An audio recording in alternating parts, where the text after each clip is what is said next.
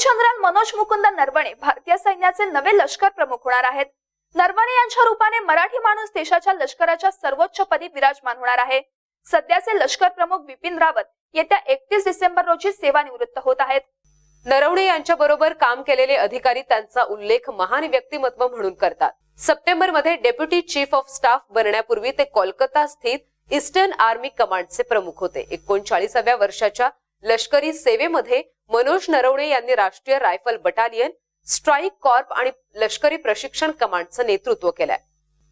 39 वर्षांच्या लष्करी सेवेमध्ये मनोज नरवणे यांनी राष्ट्रीय रायफल बटालियन, स्ट्राइक कॉर्प आणि लष्करी प्रशिक्षण कमांडचं नेतृत्व केलंय। ते राष्ट्रीय संरक्षण प्रबोधिनीचे माजी विद्यार्थी आहेत। ते श्रीलंकेत गेलेल्या भारतीय शांती सैन्याचा भाग होते। नरवणे हे नेहमीच जागरूक अधिकारी म्हणून ओळखले जातात। कोणतीही परिस्थिती जाणून घेण्याची आणि त्यानुसार स्वतःला तयार ठेवण्याच्या कलेत नरवणे हे माहिर आहेत। चीनच्या सीमेवर भारतीय सैन्य आणि चीनी सैन्य यांच्यात सहकार्य वाढवण्यात त्यांची महत्त्वपूर्ण भूमिका आहे। लष्करात बिपिन रावत यांच्यानंतर मनोज नरवणे हे सर्वात ज्येष्ठ असलेले अधिकारी।